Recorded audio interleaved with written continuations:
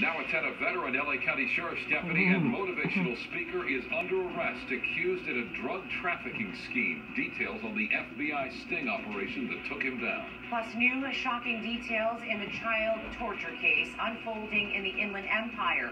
13 children, malnourished and underdeveloped, hospitalized after being chained and starved. Their parents behind bars. Good evening, I'm Micah Ohlman. And I'm Cher, an LA County Sheriff's deputy who taught a criminal reform program, is accused of operating a large-scale drug trafficking operation, allegedly offering security and muscle for drug dealers. KTLA's Mary Beth McDade joins us live with more on the shocking arrest tonight. Mary Beth.